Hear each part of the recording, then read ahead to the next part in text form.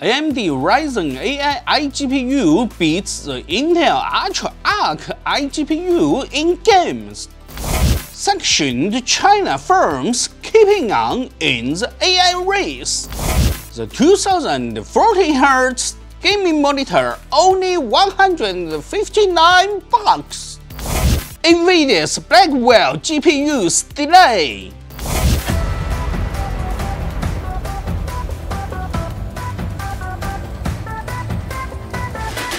Welcome to the Global Tech Roundup. I'm Frank. After Intel had to extend the warranty and release a patch to lower the performance of its 13th and 14th generation core CPUs due to serious issues, it seemed like the Ultra series mobile CPUs would be Intel's saving grace.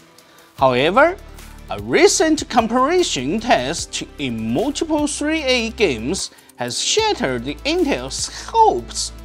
AMD's Ryzen AI 9 HX 370 with a Radeon 819M iGPU has overwhelmingly beaten Intel's Ultra 155H with its Arc iGPU in these gaming tests, even while using only 15 watts of maximum power compared to Intel's 28 watts. It seems that the losses Intel has suffered in the desktop processor market might be difficult to recover from the mobile market as well. At least without strong marketing campaigns and channel support policies, it will be very hard for Intel to turn things around. This year is shaping up to be Intel's toughest year ever. We've got a report that sanctioned Chinese firms are creating front companies to acquire AI chips. This is a classic game of cat and mouse, where the mouse is getting smarter and more elusive. The US-bound high-tech export to China, not as effective as one might hope. My take? This is a clear sign that the global chip market is more interconnected than ever, and these tactics could lead to some unexpected tech innovations. And for more capitalism, let the tech communication be more freely is the key to innovation.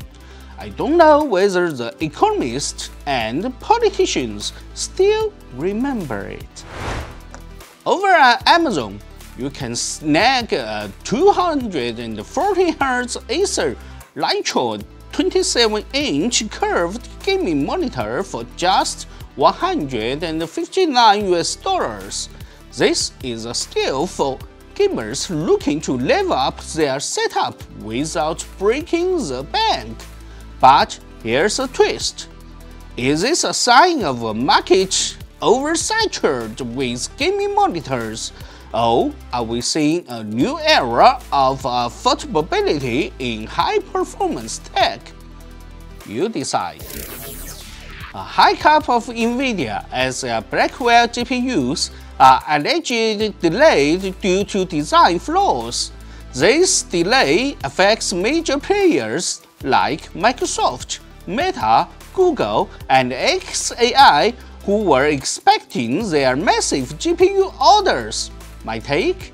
In fact, as per a former TSMC Fab 3 engineer familiar to us, the influence of this incident is not as significant as outside world supposed, because in accordance with Nvidia's plan, products based on Blackwell, especially AI server systems, are actually delivered in just very small quantities this year, and the yield rate problem of TSMC's foundry caused by the flawed Blackwell GPU design is actually acceptable, because compared to the ultra-high price of Blackwell products, such an increase in foundry costs is acceptable to both Nvidia and TSMC.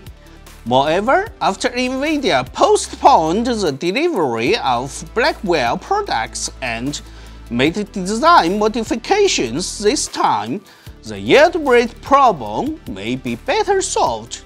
The new Blackwell GPU system solution, such as the matching and reliability issues of the water cooling system, is still causing problems for Nvidia and a large number of supporting suppliers to accelerate the planned solution. The real potential of Blackwell to become Nvidia's main profit growth point is scheduled to be 2025. Thus, this delay is not detrimental to the entire industry. After all, nobody desires their AI server cluster to be the next Intel 14th generation core CPUs. OpenAI has developed a tool to catch students who use ChatGPT for cheating. The irony isn't lost on me. AI created the problem and now it's stepping in to solve it. My thoughts? This is a digital game of cat and mouse, but who's really winning here? Student or AI? No, just business.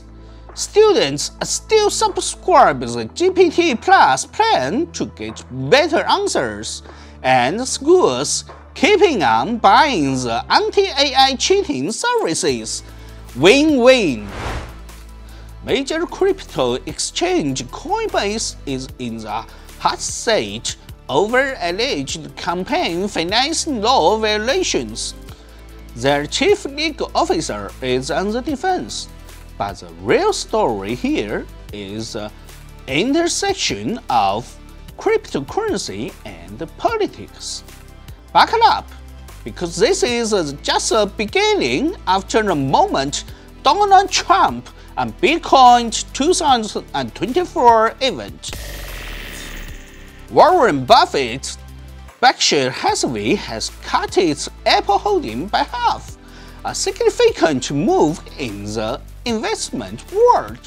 While Apple remains their largest stock holding, the reduction speaks volumes about the market sentiment. It's like a giant red apple, still tempting, but maybe not as crisp as it once was.